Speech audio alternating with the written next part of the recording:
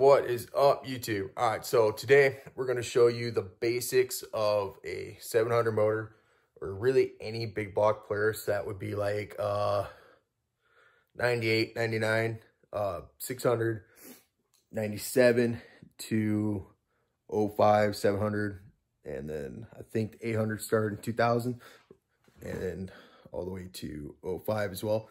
But they're all basically the same. The only big difference is the later models have exhaust valves and the ignition's different. But yeah, we're going to show you, this is strictly for people that have never had one of these motors apart and are curious as to what actually goes on inside a motor on their snow machine. So yeah, I'm going to show you guys it. So this is your typical big block 700 Polaris twin. This is the 97 motor that was in this and blew up, and I know now exactly what happened, but we'll get to that here in a minute. So you have your cylinder head. This is the purple head, 97 only. After that, they went to a red head, like what's on that one. But typically, that's what a dome will look like. That's what they shouldn't look like. You have your crankcases.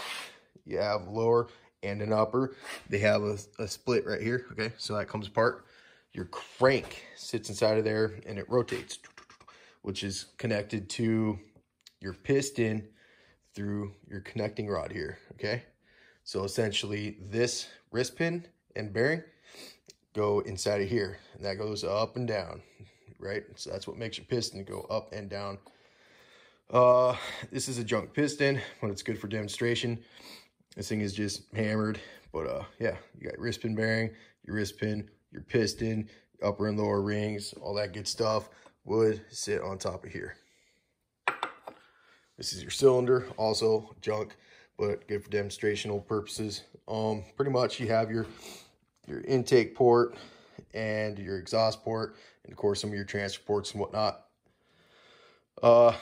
Yeah, just think of it as a big vacuum. Sucks air in, goes in here, gets compressed, ignited, blown out the exhaust. Pretty basic. Those slide right off the cases. That is what a cylinder for a two-stroke 700 looks like. I'm gonna set that over here. Okay, here you have your car boots. Inside of there, you have reeds, which really look like this. That is your reed cage and reed pedals. These generally you want to have nice, flat, sit against the cage and are not cracked, no edges are broke off, anything like that. This is a stock unit here, not aftermarket. You have your coolant jackets in the cases, which go into this tube, which I guess you could call it a coolant manifold. This would be plumbed into this right here on your coolant pump, because this is normally connected to the side of your cases. I have it sitting here kind of set up a little bit just for demonstrational use so you can see it. Oh, see that? This thing's totally locked up. Just trying to get it out of the way here. All right, so this little notch right here actually drives your oil pump, and this big gear goes into a shaft, which turns into a impeller on the backside. I don't have one of these separated right now, and I don't want to open this one up. But just imagine a plastic impeller. It spins and moves your coolant.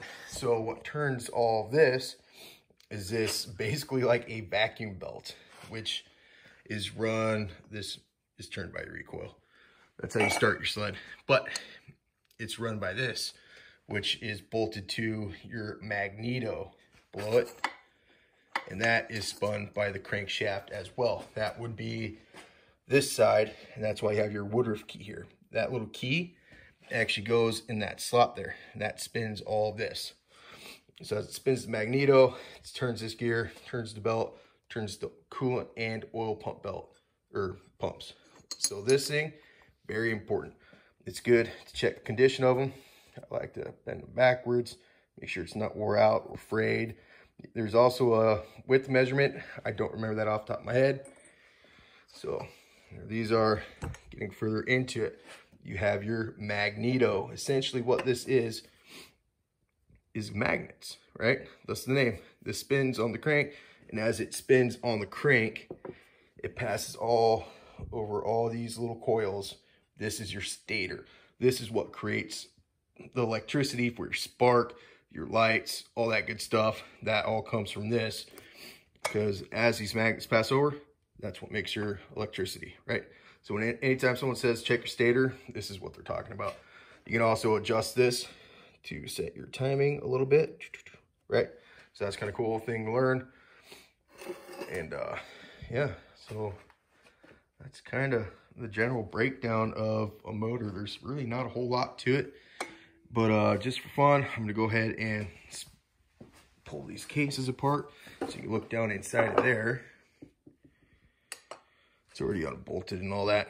You can still see I haven't cleaned it. There's still chunks of bearing and piston all over inside of this, so let's just loosen up.